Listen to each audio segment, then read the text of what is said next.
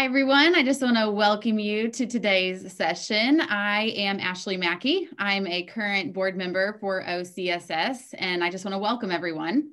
A little bit about me. I taught social studies courses for the past, for 8 years, I taught social studies classes. But for the past 3 years, I have been an assistant principal at Deer Creek Middle School in Edmond. Throughout the lesson or the session today, I'll be sharing the attendance form. I'll also share the OCSS membership form if you would also like to fill that out. And now I'm going to turn it over to Mr. Andy Mink. Ashley, thank you so much for assisting with the session, and I'm very pleased to be here. I also want to acknowledge and thank the Oklahoma Council for the Social Studies for, what in some ways is a much simpler conference when you do it in these virtual spaces, and on the other hand, it's much more tricky and complicated. So I do want to acknowledge that. And I want to thank everybody who is attending or perhaps viewing this as a recording after the live session. This is a pretty sideways times, and it's not, I don't think any of us take it for granted. Those of us who are not actively in the classroom with young students, we don't take it for granted at all. The hard work of not only dealing with a pandemic, not only dealing with what for some of you may be a virtual or blended environment, but also trying to make sense of essentially history that's happening by the minute. You know, your phone rings in your pocket and you realize, oh, I need to unpack some other monumental seismic event that's happening in the course of human nature. So I do want to thank you for that. As a past member of the North Carolina Council for the Social Studies Board, as well as the National Council for the Social Studies Board, I also want to note that NCSS takes the state councils and their relevance and their work at the state level very, very seriously. And I know that the good work being done in Oklahoma by folks like Ashley and her fellow board members is really respected and valued at the national level. So I hope you can continue to support the state council. I hope you find ways to perhaps investigate other professional development support organizations like NCHE in Oklahoma, and also take advantage of those national opportunities, including the national conference that's being offered this past year. Of course, it was virtual. Next year, hopefully, will be face-to-face. A couple of things as we get started. Take a moment, if you would, to change your Zoom name to reflect your first and last name and maybe the school or the school district you're from. Just makes it easier for me to glance out over this virtual space and get a sense of who's with us, or perhaps identify you directly if you've got a question or a comment. You are welcome to use your video cameras at your discretion. I feel like I'm going through the same kinds of recitations that everybody does and they teach virtually. Certainly you are welcome to keep that off if you feel like you need to have some privacy or you need to do something in concert with listening and participating in the session. But it's always nice to see people's faces and smiles, so feel free to keep that on as well. If you have a question, it will not bother me in the least if you interrupt me. You can unmute yourself, you can raise your big yellow emoji hand, or you can type a question into the chat box. I have to admit, though, I may not see your question if it's in the chat box because of the sort of the clutter of the Zoom screen on the presenter side. So Ashley, I'm going to ask that if you see a question I'm missing, that you, again, just interrupt me. Consider this more of a conversation than any kind of linear lecture. And then finally, we are recording today's session. We'll make this available as well as the PowerPoint that I will be sharing with you. So you'll have a chance to review all this after we're completed. My agenda for the next hours is pretty ambitious. I'm going to be moving at a relatively quick pace, but I do want to spend some time not only sharing with you as an introduction the National Humanities Center and the work that we do on a national level to support humanities and social studies education, but I want to give you some really clear and specific examples of the ways in which you can talk about issues like protest and the ways that language is being used in protest, both historically and perhaps in a contemporary way. I plan to do that in a very interdisciplinary way. This is the Social Studies Council Conference. On the other hand, we always can find ways to weave in other kinds of disciplines and perhaps work with your colleagues and your teammates and the folks in your department to do the same. And then I also want to introduce you to, or perhaps emphasize the value of open education resources in the work you're doing. Again, while we're going to be doing this virtually and digitally, everything that I'm sharing is also applicable in the classroom in a face-to-face model. So don't feel like this is an either or for teaching in a more traditional setting or in a virtual setting. And in terms of the materials that I share with you, I'm going to be referencing 2 websites. You are welcome to keep these open, to put these on a separate tab or a separate browser, separate monitor. It will not disrupt me at all if you spend some time investigating as I move through this. I've also put the links in the chat box. The first is a link to the National Humanities Center primary site. This is where you can find more background information about the center. You can learn more about the fellowship program that we run for university professors. You can learn more about the advocacy we do for the humanities and social studies more broadly. One of the primary things I want you to pull out of that website, if you were to go there, is that we are a nonprofit, independent nonprofit. So we're not attached to a state or a federal budget. We don't sway with the political winds necessarily. The center is really dedicated to the creation of humanities scholarship and the advancement of that in education and outreach missions. So when you go there and when we sort of talk through the things that I'm sharing today, please do know that these are free and open resources. You can use them in any fashion that you see fit. And while I'm going to give you some guidance maybe, or talk to you a little bit about the ways that we encourage you to use it, you can do this in any form that you want. The second site, the one on the right, is the Humanities in Class Digital Library. This too is a free site, but it does require a registration, what we're calling a library card. So if you go to that URL now and you have not previously been there, you'll come to this page and be prompted for a very quick registration.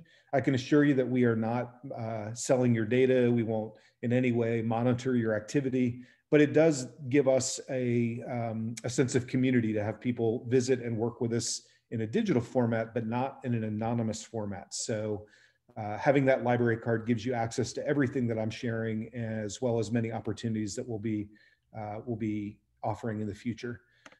As you move through that site and as you do your registration, you'll then find yourself in the home site.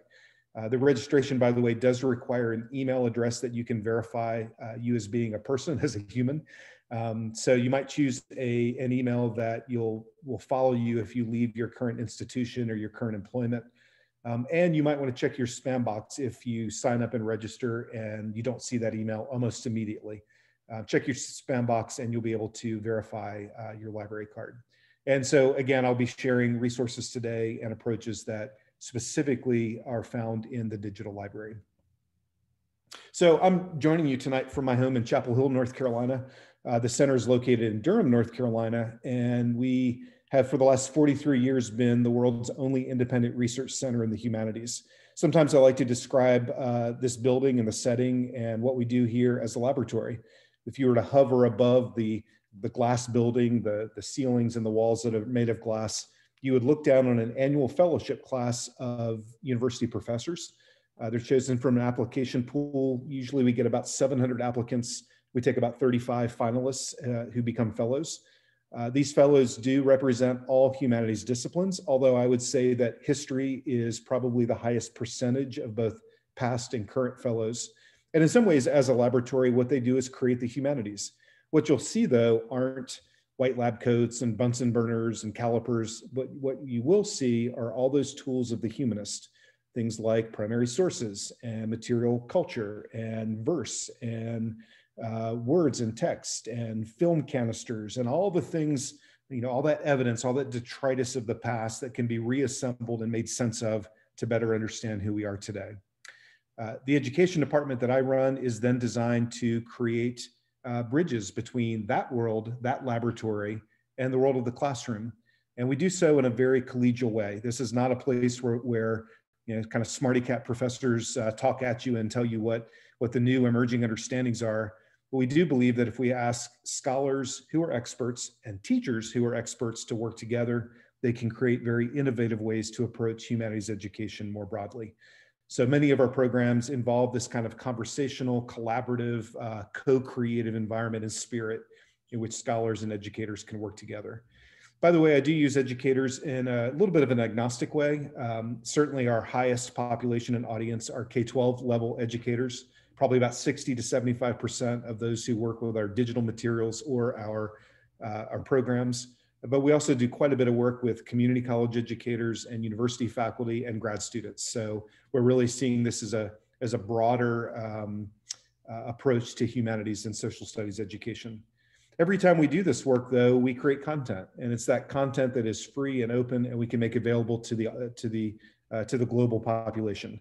Again, you'll find this content on either and both of our websites, but I do want to re-emphasize that this is free material that we encourage you to use in your instructional design. You know what we're really trying to do? We're trying to build advocates for the humanities. We're trying to build an educated citizenry that can understand themselves better, can understand their relationship in a community better, and can understand their role in that community. So really at the end of this, I think what we're trying to emphasize is that humanities are not something you do extra when all the other important things are completed, but these are clear and critical and essential skills and worldviews for all of us to have as we try to untangle what is every single day a very complicated world that we live in. So there are a couple of specific activities we do I'd like to mention to you before I move on with the presentation. One of them is our annual webinar series. I host about 40 webinars a year, weekly, sometimes bi-weekly, and they feature lead scholars who discuss compelling topics across the humanities disciplines. I selected just a couple of our upcoming sessions that you might be interested in as social studies educators. That includes starting one with Ari Kelman in about 45 minutes. And if you would like to join us, if you haven't heard me speak enough, you're welcome to sign up for that. It is a free, all of our webinars are free, and you're welcome to join. Each scholar provides pre-readings and materials that they've curated for the participants. We have a 90-minute live session, and then we have a recording that's available in the digital library. We average about 450 registrants per session, but it doesn't, I think, change the intimacy of the conversation and your ability to interact. So I would highly encourage you to take a look at our spring calendar. And if you'd like to sign in, to sign up and to join us, I'll be sure to recognize you and send you a shout out. So take a look at those, please. I'd also like to mention our online course slate. We have about 10 to 12 courses right now that are offered on a pretty rotating and regular basis. These courses are 5-week courses that are designed to give you a more immersive experience on a particular topic. Something like becoming visually literate in the humanities classroom. I have a wonderful lead scholar who helped us develop that, provided lots of clear guidance from a scholarly perspective and primary sources. But this is meant to give you a chance to explore this notion that students can be not just text literate, not just audio literate, not just video literate, but visually literate as they approach their curriculum and content. And these courses earn 35 professional development credits. Our webinars, by the way, earn 5. So what I'd like to share with you tonight is several examples of materials that you can find in the Humanities Class Digital Library as OER or Open Education Resources. I'd also like to talk a little bit about the distinction between OER as a noun and OER as a verb, and then offer some really clear examples that I hope you can find useful and compelling to use in your classroom. And I will encourage you to modify them, which is a big part of OER.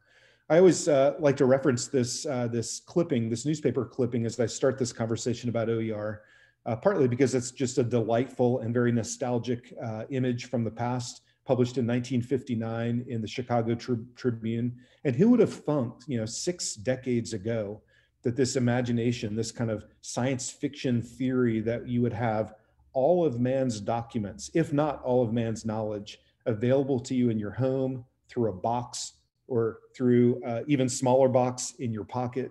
It's just crazy to think how far we've come in terms of access to material. But that comes with a double-edged sword. It's fantastic to have access to all these materials, but in some ways it creates your job, creates extra responsibility in your job. Now you have to curate, and you have to figure out what's vetted. You have to figure out what's free and open. You have to figure out how to assemble that in a way that makes sense for your younger students. I think that the OER platform I'm about to share and the examples might address all of those questions and those issues, things that you probably do naturally now. You probably take for granted that this is a part of the way that you consume information as an educator. But it wasn't that long ago. In fact, when I began my teaching career, there was no internet. There was the World Book Encyclopedia, and that made it really easy to find the right material, but it wasn't the good material. Now you can have that, but how do you find material that is most helpful for the conversations you're attempting to have? Open education resources is actually nothing new. OER has, as a policy and as a methodology, been around for maybe 15 years, maybe a little bit longer in some corners.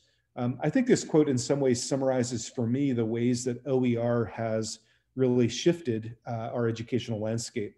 This is from Eric Westendorf, and he writes, "Curriculum is in the midst of a sea change. The days of expensive closed curriculum are numbered. What is emerging will not only save districts and universities money, it will tap into the collective expertise of teachers across the country. In 5 years, we'll say, hey, remember when we used to buy expensive textbooks that didn't let you adjust to your students' needs? And it'll be a little bit like saying, hey, remember when you had to put film in your camera? I want to tell you, my kids are a little bit older. My son's a senior in high school. My daughter's a junior in college. And if I just happened to have some of these items and I were to hand them to them, they would have no idea what these things are. But I vividly remember as a kid having these flash bulbs. You get the 110 Instamatic camera, the box camera. You put this bulb at the top, and every time you took a picture, you had to rotate it with a thumb dial, and the bulb would rotate as well.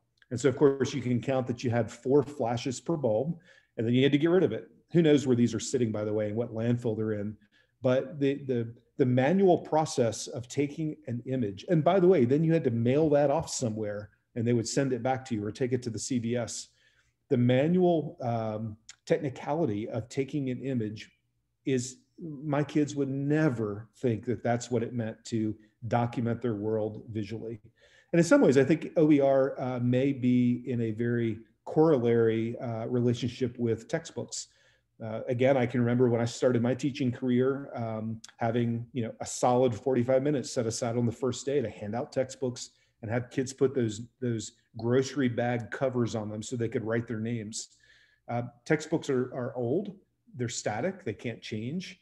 They're very, very expensive. I would say really the cusp of OER started at the university level and the community college level when professors realized how many of their students couldn't afford to buy their textbooks, therefore couldn't afford to do their work.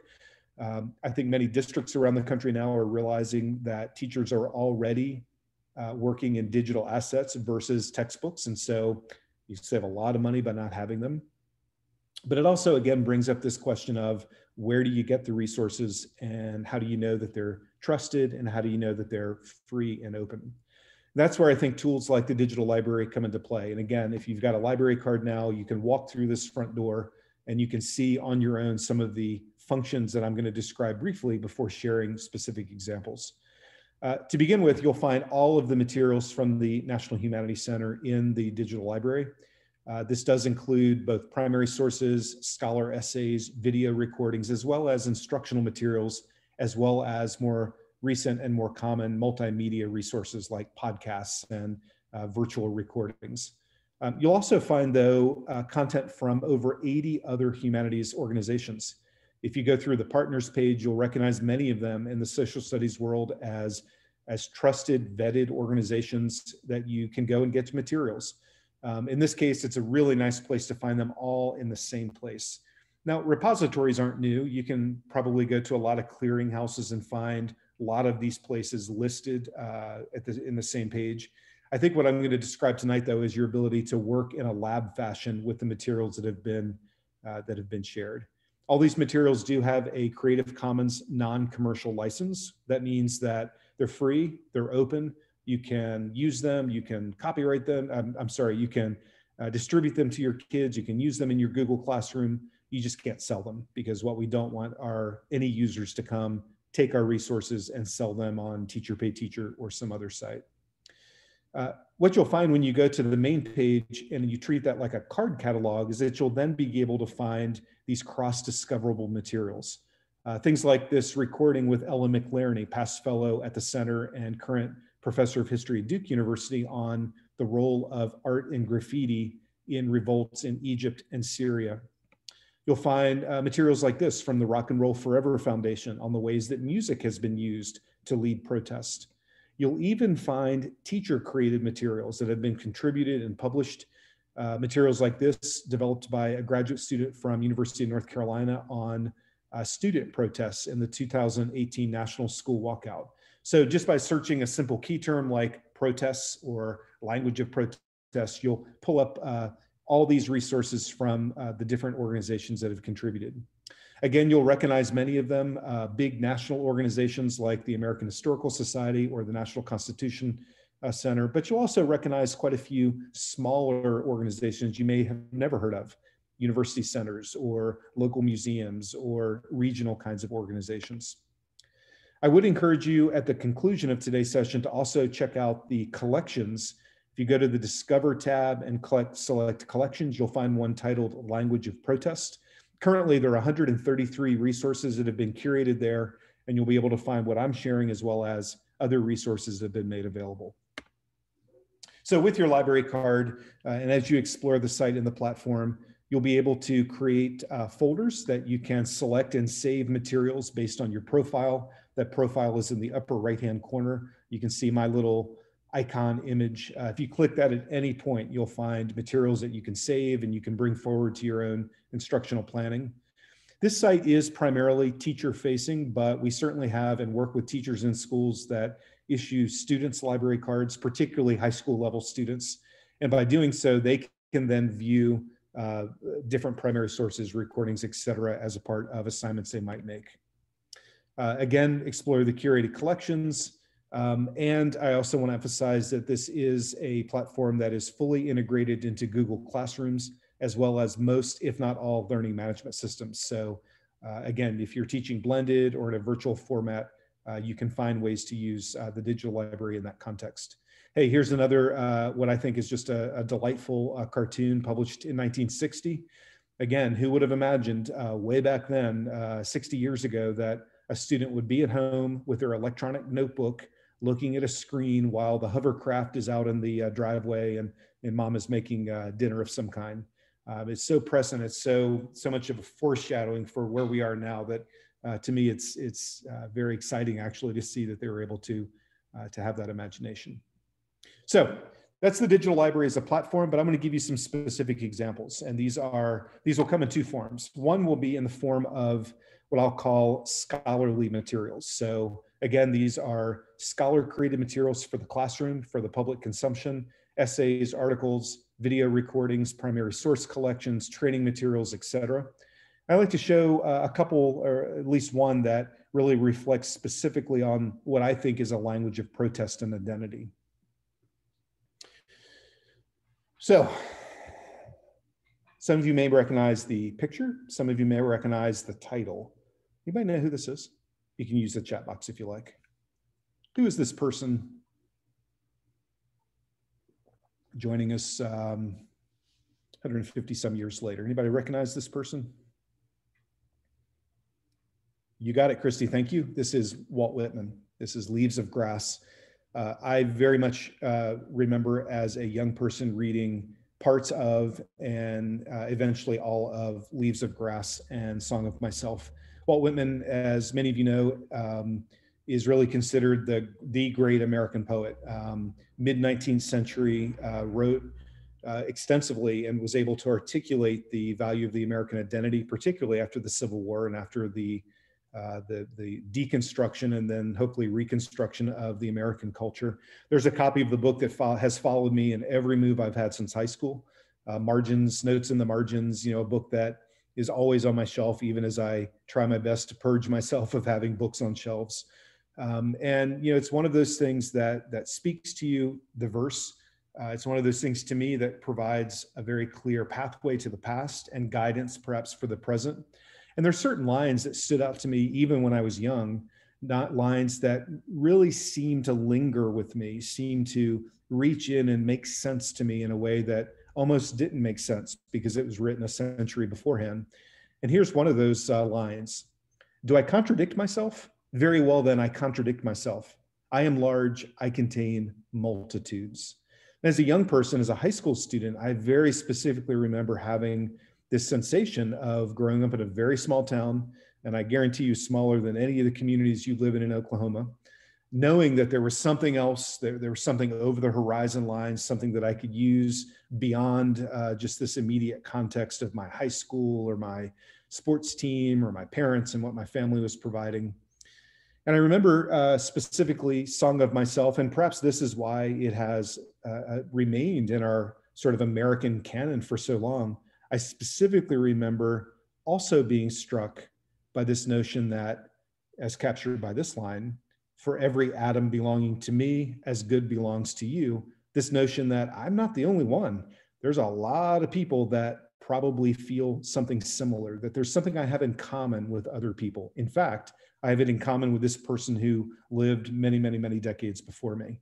So, you know, Song of Myself to me is captured in it has captured a place, and it allows us, I think, to talk about things like culture and identity and community and country and nation in really specific and literary and interdisciplinary terms. One of the scholars that I've worked with at the center is a scholar named Jennifer Crandall. Actually, scholar doesn't do her justice, I think. She's a writer, she's a journalist, she's California born, but has lived all over the world. And in my conversations with her has also articulated the same kinds of sort of growth pains where you were searching for who you are and how you can relate to people around you.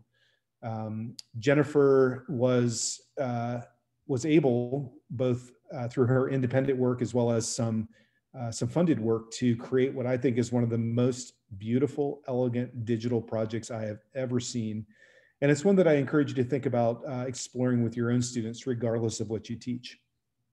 I'm going to share with you just one of the resources here as a way that you can start to think about teaching protest and identity in your classroom. So here's what Jennifer did. She decided to take Song of Myself. Song of Myself has 52 verses. I think right now she's through she hasn't done them in order, but she's accomplished, I think, 27 verses total. She is continuing to work on completing the set. And she traveled with a film crew around the state of Alabama. I grew up in the mid-Atlantic. I grew up in Virginia. I have grown up in the South. I've lived in the South my whole life. Alabama, frankly, to me, has always connotated a very specific culture and personality type.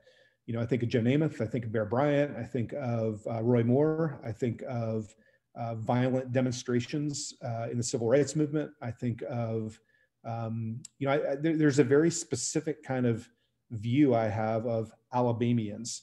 And I can't say that Jennifer approached the state of Alabama in the ways that she did because of what I think, but I think she did see it as a quintessential American state.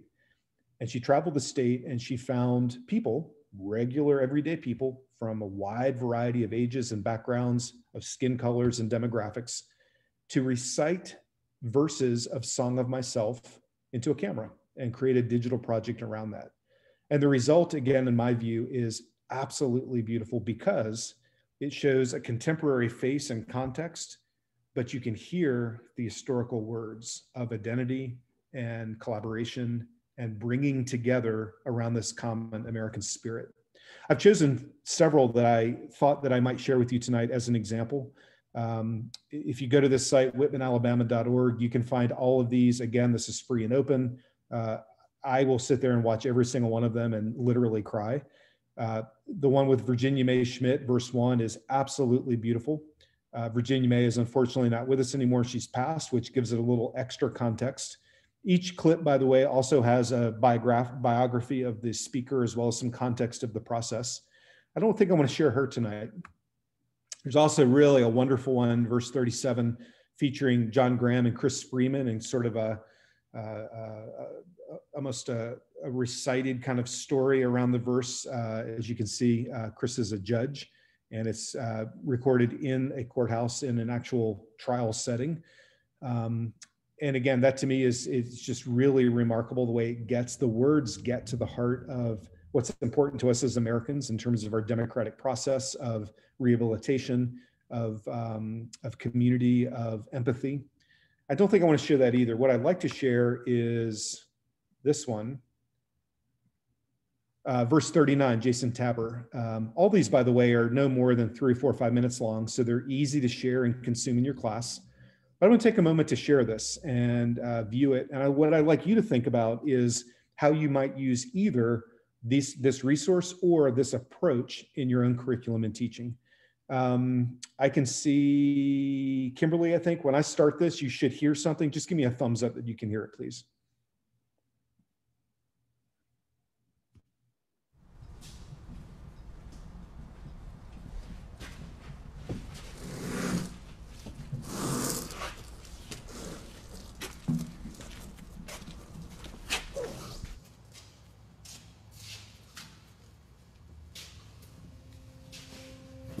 violent, dark, um, manipulative, very manipulative. Could you look at the lens for me? Well, I used to be embarrassed about what I'd done and how I was and all the people I've hurt.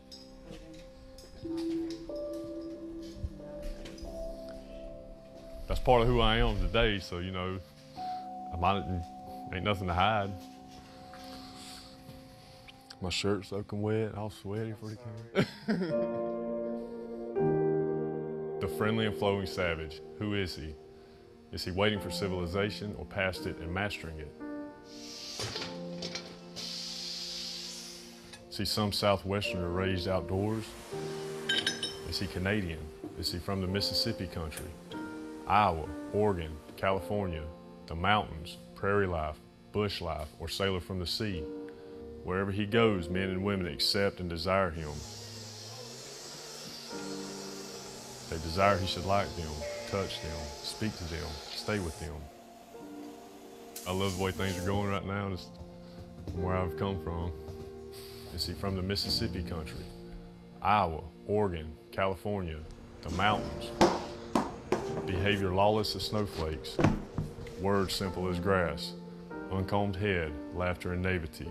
Slow stepping feet, common features, common modes and emanations. They descend in new forms from the tips of his fingers.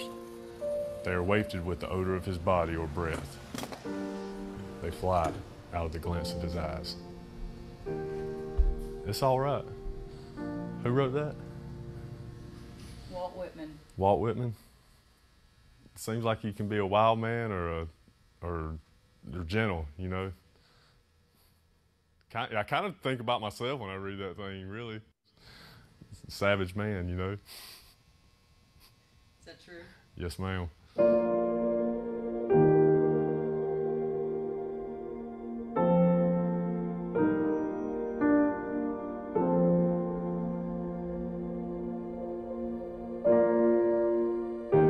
I think one of the reasons I like that clip a lot is that I can tell you I taught 150 of Jason Tappers. I know that kid, and I know you know the ways in which you know life has given him some questions, and you know I think it's just beautiful at the end where he says, you know, wow, I can sort of see myself in that. And again, of course, what the entire poem, what all the verses really speak to is the connections and the things we have in common more than the differences we have. Pardon me while my cat gets booted. So, you know, to me, these are just lovely things that you can use in your teaching. I have worked with many teachers who have just simply played them and sort of reflected on them, perhaps using them in the Civil War or Walt Whitman unit. But also a lot of teachers who have explored having students create these kinds of vignettes. So whether it's a historical document, whether it's the Constitution, whether it's you know, something, some kind of memoir or diary that you might pull out, or maybe it's something from the literary canon that you actually have students read different passages into a camera. Kids are so good at documenting themselves and kind of giving voice to that.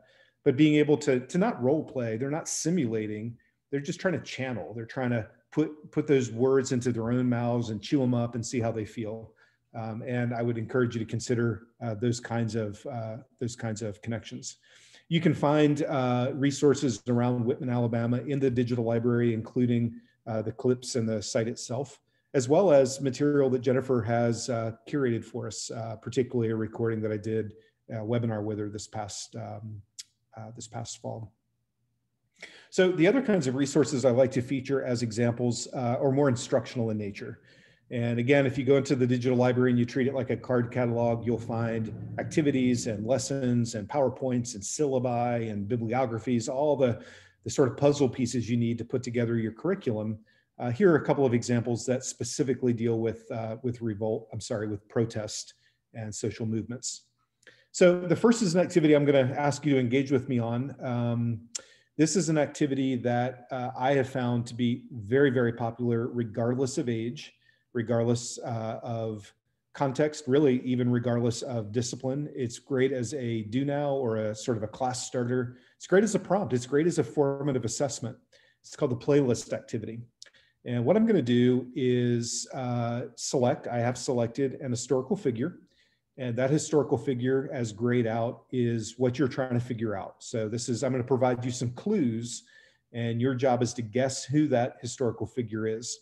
These clues will be pretty explicit in my 2 examples, but if you teach older kids, high school kids, AP level kids, you can make this as granular and nuanced as fits the student, and you can differentiate by both class and by topic.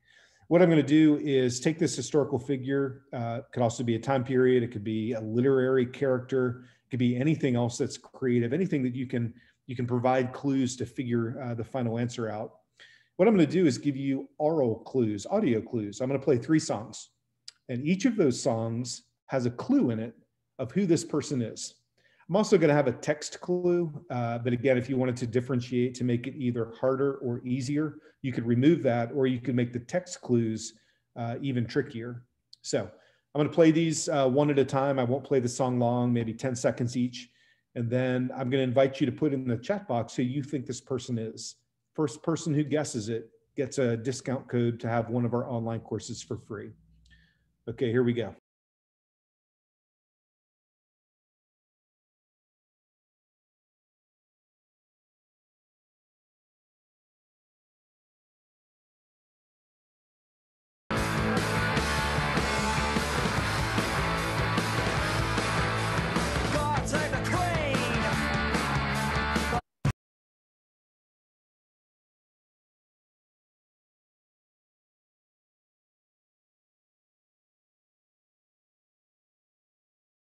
Absolutely right. The mystery person in this case is Winston Churchill.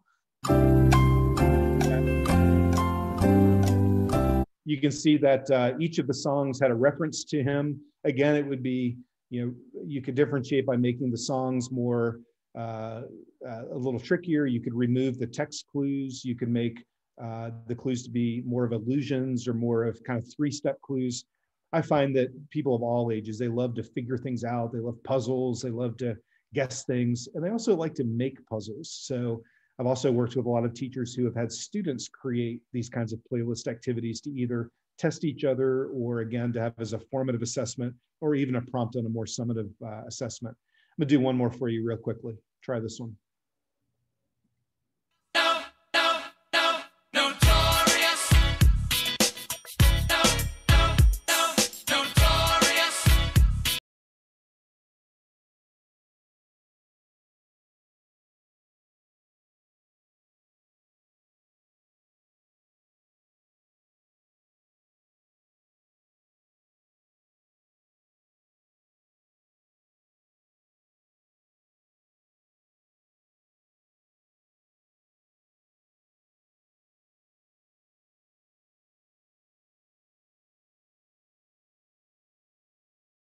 You guys think? Any guesses?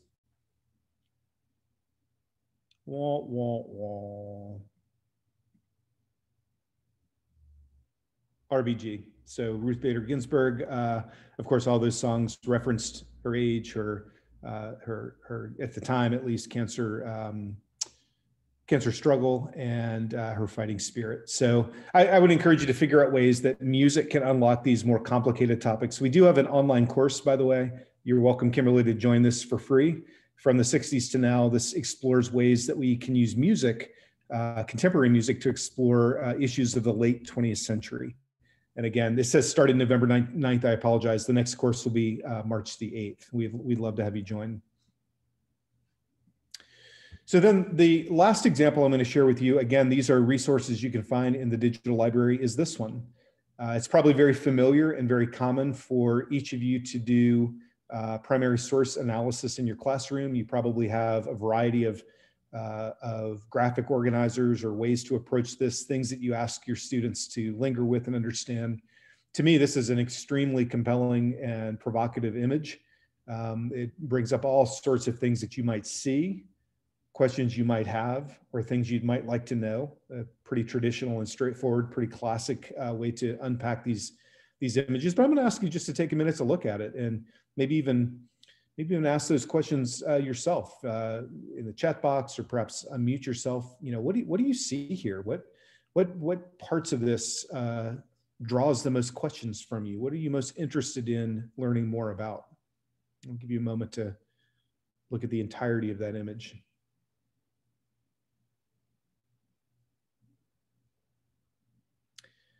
For some of you, it may be the military force, if that's what it is. Certainly the actions, the helmets, the batons seem to be military issue. They seem to be dressed similarly. They seem to have the same, purpose, if not mission. On the other hand, there's one of those images, the person on the right side of the screen who's got their left foot sort of raised and ready to go down, it looks like, doesn't seem to be in the same military kind of garb. Some of the batons don't seem to be issued at all, but rather just metal pipes or things that they may have found in the street.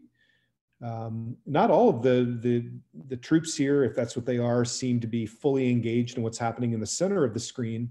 One of the guys, in fact, in the upper right-hand corner is kind of staring off in the distance. Maybe he's worried about somebody who's advancing, or maybe he's watching somebody retreat. But really what your eye is likely drawn to most explicitly is the image in the middle of the screen, the female form on the ground, perhaps unconscious, being pulled so violently and hard that her shirt has come up, her tunic has come up. You can't see her face, but it's a very intimate image. You see her torso, you can see her arms, her bare arms. You can't see her face, but you can see this really stark and jarring blue bra. This is an image that actually became viral in the early 2010s, decade of 2010s, in the Arab Spring, when there was a huge social uprising around democratic voting. And in fact, in the Women's March in 2011, that blue bra became a symbol, became a very powerful viral icon of this social unrest. And you can find it all around Middle Eastern cities and countries, hand-drawn as graffiti. All these images, by the way, were taken by the lead scholar, Ellen McLerney, who was doing research on the topic and has added these to the digital library. You can find examples of the blue bra in the abstract. You can find them in very specific ways used as art, as activism. You can find them used as a rallying cry, used as a way to bring forward those interests and those that uprising around democracy. You can see them in very formal ways, very sort of formal, remixed and repurposed ways. You can see them in cartoonish ways. Suddenly in just a year or two, how this image became a viral symbol of democratic reform and gender reform in the Middle East. And then the subsequent voting in Syria and Libya and Morocco and other countries where women became extremely active members of the voting population, Yemen as well. So being able to talk about the ways in which art and graffiti was used to inspire and aspire this kind of democratic uprising is also material that you can find in the digital library. And I would encourage you to both search for it and spend some time with conversations we've had with Ellen, with work that we've done, as well as an online course we have on understanding the modern Middle East, as ways to bring those materials forward for your students to understand these in much more explicit terms. So those are three examples that I thought I'd share with you tonight around the theme of protest language. Again, all of these are free and open, but that open gives you more than just license to use it. It also gives you license to remix it. For example, if you search for the playlist activity, you likely will find what other teachers in other parts of the country have done with the playlist activity, but you're always going to change it. That's what all teachers do, is we modify and we change and we adjust, if not from class to class, sometimes kid to kid. And this is a site where you can then publish those remixed versions so that the first and the 10th and the 50th version are all in one place.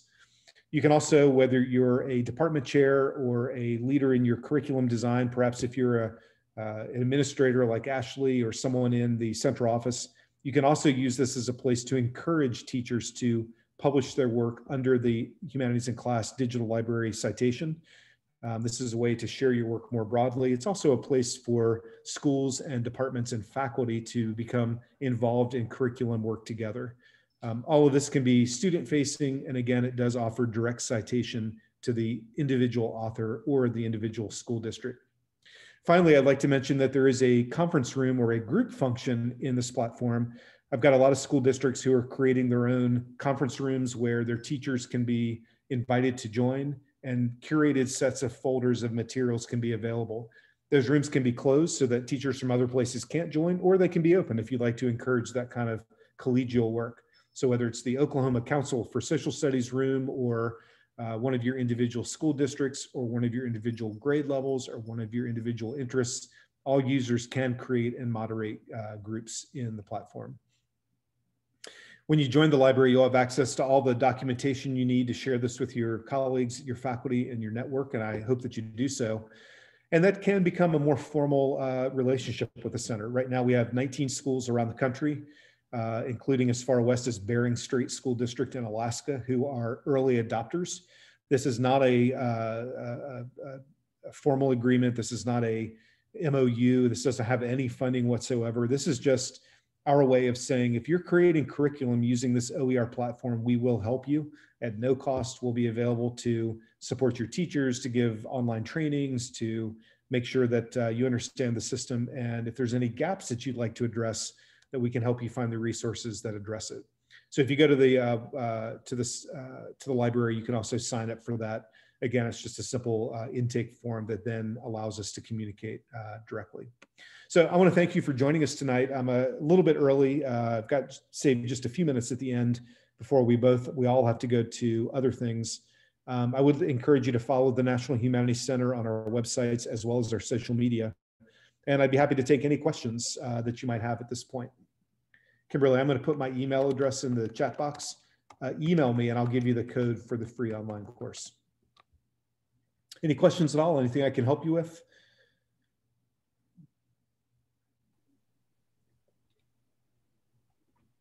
Well, I want to thank you for joining me for essentially work after work. You guys have been teaching all day and you came and joined me this afternoon.